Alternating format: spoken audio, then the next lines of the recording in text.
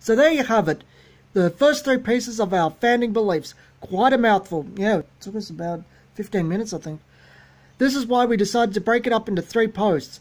In conjunction with these 3 beliefs, I'd like to share with you the first team that we briefly discussed in our Christmas article. Then we say the pyramid of games we played, Team 1, Team 2, and Research and Planning team. These are the R&D teams. I don't know why they have 3. I really don't. It really should just be...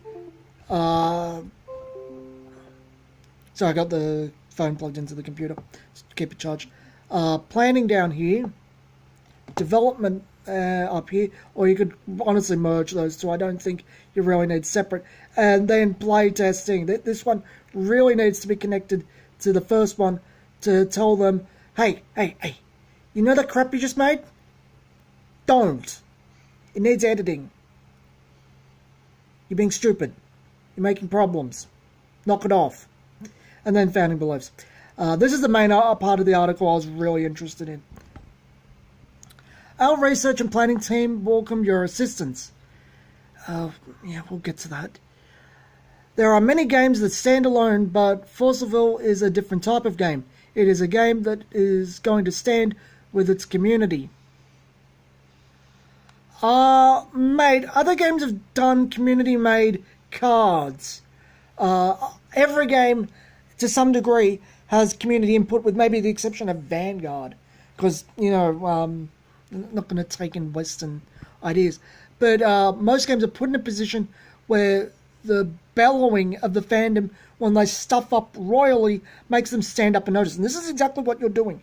We all know your game's going down the crapper because you just can't make a decent game. But let's get on, because this is where it gets juicy. Your opinions are what make Forceville what it is. It's not always the loudest voice in the room that we hear, as there are many other quiet whispers that are equally important. No. What this really is we're not going to listen to the people we don't want to listen to. Sorry. Anyone that shakes our confidence in ourselves and makes us upset and hurts our fifis isn't going to be listened to. Because people who scream the loudest, I'm going to be honest, usually have some point. They're not completely right most of the time, but they have something of a point. And going to be honest, your game's a shit show. Has been since day one. It is honestly since Valhalla. You don't know how to design. I frankly don't think there is a design document in place, because the numbers have creeped up over time.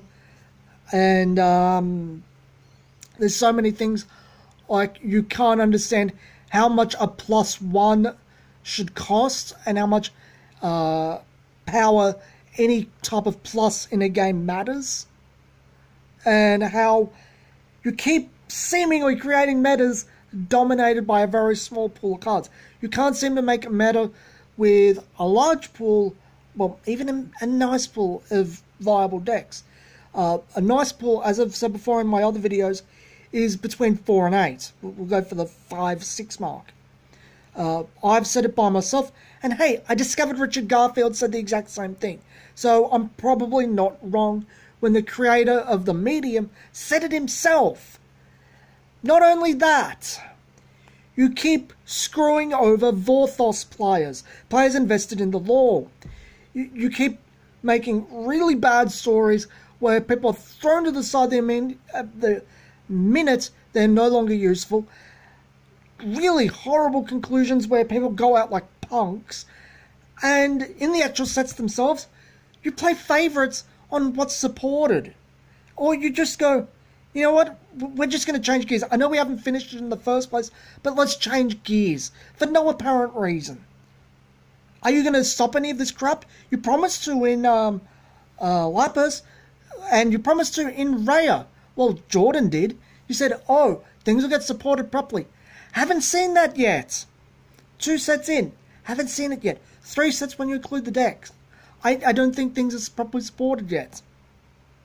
Especially in black. It's, darkness. It's much, much better than it used to be. It was really bad in Alice Cluster, especially favoritism. But it's seemingly still around, despite you saying that it wouldn't be. At least Jordan's saying it. It's definitely not easy, but it's very important to find ways that we incorporate the many great ideas from our communities across the globe, as well as the excellent team members we have working on our game. Okay, first of all, your team members are not excellent. Stop patting them on the back. They're doing a horrendous job. Second of all, you've already said you're going to cherry pick who you listen to. A part of me knows that's how you play test, but it's also not when your game's going down the crapper. You have to start understanding what you did wrong and what was going right when the game was going well. You have to have a sense of self-blame, for lack of a better term. You have to understand you're the only one in control of the game's meta and the game's cards. You're the problem. It's not the players not discovering things. It's not the players playing the same things because they're the only things that are viable. It's you, the designers. It's you, the directors. It's you, the planners. You're the problem. It is also important that we have data to support and justify our changes from communities and shops. We need to understand the meta, the unique matchups, the types of players playing our game, and remember not to be distracted by individuals who are incredibly vocal, but a very small portion of the actual user base. See, thing is there, mate, very few people are not going to suck up to you. As we've seen with other games, and we even say with this games, people are more than happy to suck up really hard if it means they're going to get free product or notoriety, which will lead to money. Money speaks all languages, and sucking up is a great way to get money. People who give you the honest-to-God, truthful, this shit ain't right, I'm not going to sugarcoat it, you need to fix shit, are rare, because they got nothing to get out of it. And honestly, I don't think you understand the matter. You ban things really late after they've made their money, mind you. Something Jasco doesn't do. Jasco's interesting here, where they ban things before they come out because they've gone, holy shit, we made a mistake. You don't seem to understand that. You don't seem to... Maybe you don't play test and see this. Even Wizards, I have to give them credit here. The Felidar Guardian thing. People point out the horrible combo in pre-release slash the preview part of the release, and then when it came out, it got shown to be the problem everyone said was, and they were like, yeah, okay, emergency banning. You've never emergency banned anything. Why? Because all your problems seem to come down to money cards, i.e. they're deliberate. You understand the matter all right. What makes money? It's you don't care about matchups. You don't care about the community. You care about keeping people on and keeping that attention rate and making money. See, if the game was good, it'd get word of mouth and naturally bring people into it. Both quality of game and ease of play, which Force of War has. It's a very easy game to play. It's good in that respect. Naturally build up player bases because people go, okay, this is actually good and people seem to like this. There's a fan base for it. I'll go play it. No. You let problems fester. You let problems become so apparent that everyone sees it's a problem and goes, no, don't want to touch that crap. This is even more important with the art, where people are like, yeah, you see the top people playing that game? They're creepy. I don't want to associate with them. Just saying. And that'll come more importantly in the second video. Because it's going on. We'll do this as 2 videos. Where were we? We should collect more widespread data from more sources. This keeps biases to a minimum, and with our team, the community's input we receive and the data we collect, we can draw correlations to the most successful paths to take moving forward. To spread widely, this new system is the most important role for this team. Yeah, it's called listening. You should have been doing that a long time ago. You probably should have been listening to your playtesters had you had them. Because I don't believe you do. Or if you do, they're a bunch of yes men who won't tell you like it is. Or they're horribly incompetent at the game and can't see a problem a mile away.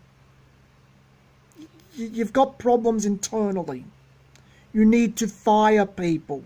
You need new blood. And to be quite frank, again, you need to raise the game to the ground and restart with this mentality in mind. If you do genuinely believe it, because I still don't believe you.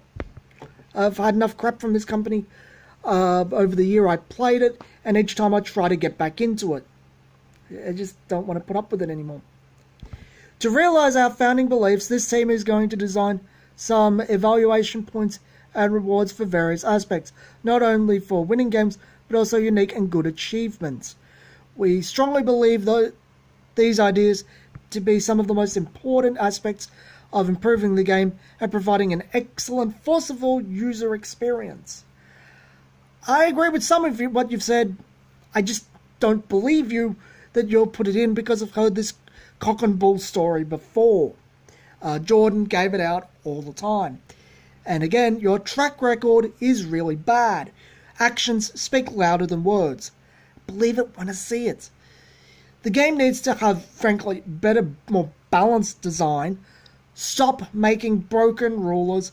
Take into account more cards when designing and playtesting. Because Jordan said that Lapis Cluster wouldn't take into account Alice Cluster because none of the cards really work with it. It doesn't really matter. Yeah, that was proven to be BS on Lapis 1. And as we all know, we got up to the Fox. Again, much like Reflect Refrain and Bahamut before it became a problem, and then Prussia. It's just one more problem after another with this game. This needs to stop. It needs a varied meta. It needs a balanced meta. It needs some honestly better card design. Anyway, this has been Some Gamer Dude. I'll see you guys next time.